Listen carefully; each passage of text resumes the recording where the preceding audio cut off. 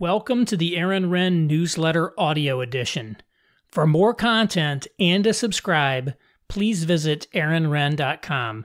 That's AARONRENN.com. Newsletter number 80, The Maternal Instinct Will Not Be Suppressed, originally published on September 11th, 2023. I noted back in newsletter number 74 that great literature is right-wing because it helps us see truth. But literature or journalism doesn't have to be at the highest rank to do that. Quite often, these works overflow the intentions of their creators. Mexican novelist Guadalupe Nettel's latest, her name is spelled Nettel, Stillborn, has just been released in English in the United States. This book was written in 2020, and so is already dated in some of its themes around deconstructing family and caregiving. But it is both a decent read and provides some interesting female perspectives on our world. My focus is men's issues, as you know, but just because men have their struggles doesn't mean everything is great for women. They have their own challenges, and it is good to hear how they talk about them. Laura, the book's somewhat cold and detached narrator, starts off like many young women today, swearing off children. Quote, "Unlike my mother's generation, for whom it was abnormal not to have children, many women in my own age group chose to abstain.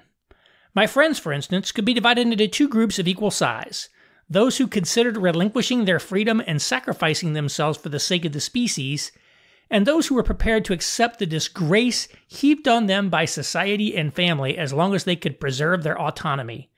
Each one justified their position with arguments of substance. Naturally, I got along better with the second group, which included Alina." Unquote. But as with many such youthful proclamations, this one didn't survive contact with aging. Quote, "It is easy when we are young to have ideals and to try to live according to them. What is more complicated is acting consistently over time, and in spite of the challenges life puts in our way. Shortly after I turned 33, I began to notice the presence, the appeal even, of children." Unquote. Laura decides to take decisive action to deal with these unwanted desires. She has her tubes tied. Meanwhile, her friend Alina had chosen the opposite path, not only deciding to try to have kids, but turning to IVF when this was not happening naturally. Laura realizes that this has introduced a division between them, one that would mark a permanent divergence. Quote, "But even if the treatment proved fruitless, there was no going back. From now on, there would be an invisible rift between us. She approved of maternity as a desirable fate for women, whereas I had undergone surgery to avoid it." Unquote. Alina does become pregnant finally, but late in her pregnancy, doctors discover that their baby, a girl, is not developing normally. She has an extraordinarily rare condition called microlesencephaly, in which the brain and head are too small, and there's an absence of folds on the brain. Alina and her live-in boyfriend Aurelio are told that the baby cannot survive outside the womb and will die at birth. Abortion is illegal in Mexico at this stage of the pregnancy, but they could have easily arranged for one. They decided instead to allow the girl to be born, then cremate and bury the body. But when the girl is born, she doesn't die. She is, in the English title of the book, still born. Alina and Aurelio have to adjust to this new reality and learn to care for their severely disabled daughter Inés. This involves hiring a nanny named Marlene, whom Laura perceives both as a sexual threat to her relationship and also as a rival mother to Inés. Meanwhile, Laura befriends a deeply troubled young boy named Nico who lives next to her and whose violent and profane outbursts she hears regularly through the walls. She ends up becoming something of a surrogate mother to Nico as his own suffers a mental collapse. Books like this are interesting. They're obviously aimed at a mainstream audience, so the author is likely writing something she hopes will resonate with a younger female readership here. Nettel herself was born in 1973 and is Generation X in American terms. What are some of these themes? Clearly, one major theme is a sort of feminist deconstruction and reframing of family and caregiving.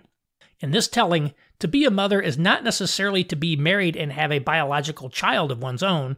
Rather, a great variety of expressions of motherhood and family are possible, including ones based on chosen relationships, though there is ambivalence towards all of these. Behind this, however, is a recognition that the maternal instinct cannot be suppressed.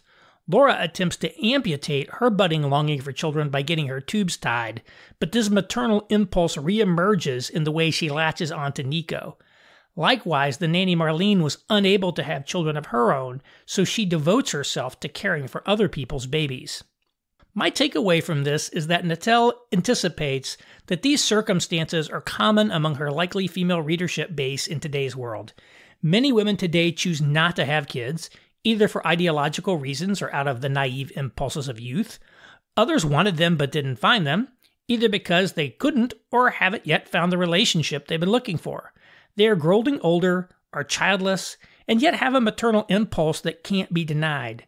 This book gives voice to that maternal desire that, for the feminist reasons Laura outlines in the novel, many women today might not be willing to speak about openly. Then Nettel provides reassurance to them that this impulse can find satisfaction in non-traditional ways. These non-traditional family and caregiving arrangements are sure to be a growing feature of our world, in which more people are single and childless, and many children lack one or both parents in their lives. David Brooks got pummeled for his Atlantic piece calling the nuclear family a mistake and calling for singles to create forged families. But in newsletter number 39, I argued that some solution like forged families was inevitable in a world such as ours. Quote, I don't think very many people really believe forged families are a substitute for the natural family. But guess what? With so many broken homes, out-of-wedlock births, and long-term singles out there, millions set adrift, as Brooks put it, forged families are going to have to be part of the solution for a significant number of people. This state of affairs is presently bringing pressure to bear on the church, which finds itself with an increasing number of long-term singles. Embracing post-familialism or trying to act as if the church can be a genuine substitute for the natural family are mistakes. Nevertheless, the circumstances that push churches in that direction are real and represent a significant pastoral challenge. Unquote. I think it's important to note that, as in the novel, these arrangements probably won't be chosen family in the sense of intentionally curated relationships. Rather, they will form from organic connections in the real world. The Good Samaritan wasn't looking to find someone to help. He came across a particular man at a particular time, in a particular condition, on a particular road, and entered into a relationship with him. Similarly, Nico erupts into Laura's life, and she chooses to respond. Nettel also shows the risk of the traditional familial maternal route in the form of a severely disabled child. This is, I think, true to life in ways conservative Christians don't always want to admit. In my view, marriage and kids is the normative path for humanity and the best path for most people to human flourishing. Yet let's not pretend this is risk-free. The pictures of seemingly perfect homeschooling families omit all the ways things can go tragically wrong. At the same time, Nettel shows that even in this extreme case, the parents love the child and choose life. Alina could have aborted Inés. After the girl was born, a doctor also gives her an untraceable, undetectable poison which she could use to end Inés's life at any time. She does neither, although she never gets rid of the poison. Nor does Aurelio abandon his family. My impression is that the vast majority of American parents who find out their baby has a significant genetic or developmental defect abort it. Maybe things are different in Mexico, but with stillborn showing parents who make a different choice, perhaps Nettel believes that this will also resonate with the modern woman whose views of abortion may be more ambivalent than they would admit publicly. I also found a subplot around a feminist collective called the Beehive interesting. They hand out flyers to Laura when she is out and about with Nico.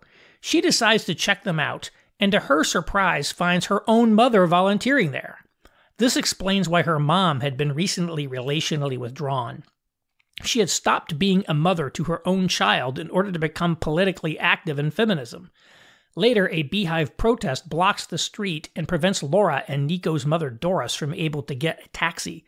Thus, feminist politics becomes a symbolic roadblock to the kind of healthy feminist relational restructuring represented by Laura and Doris. While I'd have to go back and reread these passages in detail to confirm, Nettel does not seem to provide a positive portrayal of organized political feminism, which in her telling sublimates genuine maternal affection into angry politics. It's the one thing that seems to be able to defeat the maternal instinct. Possibly she's alluding to organizations and events in Mexico City of which I'm unaware that would add context to this.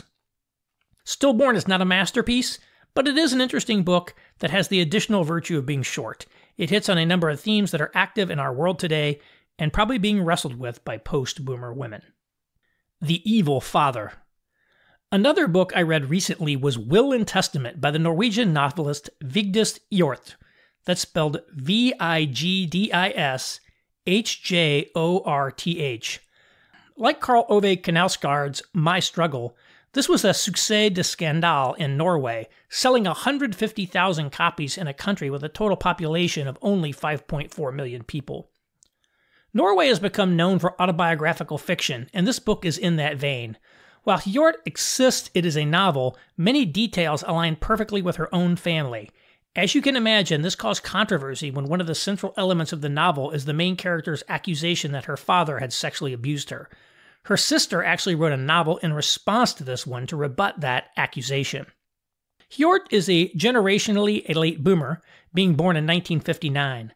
I believe there's a major generation gap between the experiences the boomers had with their parents and those of subsequent generations. You hear a lot today about fathers who behave horribly towards their children, but very commonly, if not most commonly, this involves a divorced or absent father. For example, sometimes a divorced father who remarries and has children by a second wife will focus all of his attention on his new family and ignore or slight his children from the first marriage. Sometimes this is even done maliciously as a way of getting back at his ex-wife. This seems to be common enough to have also made its way into the culture, such as being a plot element in the great 2021 Norwegian film The Worst Person in the World, which I wrote about last year. But there's a limit to how much damage an absent father can do. His harms are often as much a matter of omission as commission, although there is still plenty of the latter, of course. By contrast, the boomers' parents largely stayed married. While there's much to be celebrated there, it also meant that children and wives could sometimes be trapped in extremely abusive homes at a time when there was less focus on or societal taboos against various forms of abuse, or when they were simply not discussed. Even where there wasn't abuse, men of that era, many of whom had endured extremely hard times in the Depression, could often be cold and harsh and treat their kids very poorly. This had to have resulted in nightmarish childhoods for some. It makes me wonder if much of the roots of evangelical teaching on gender and fatherhood, teaching that is very much a product of the boomers, is a result of these extremely bad experiences some boomers had with their own fathers, or the experiences their friends had. The boomers probably did experience more than their fair share of severely abusive households growing up, and are far more attuned to the harms fathers inflict while in the homes than they are to, say, the harms mothers inflict when they divorce the father of their children without due cause. Coda. We sat in silence for a while. Then he said that his father had also been quite distant, that many fathers of that generation were, and that back then wasn't like today, where fathers often turn up for hockey and handball games. Had my father been merely a little distant? No, I said, because even distant fathers were proud of their sons when they won sailing competitions and ski races and would boast about their successful sons to other fathers. But Dad was incapable of giving Bard a single word of praise, of uttering one positive adjective about Bard. Dad was scared. And if you're scared, you never let them see you tremble, and Dad didn't dare tremble or show any signs of weakness, which is what he believed a compliment to Bard would represent. Dad's regime was sustained by fear. Vigdis Hjorth, Will and Testament.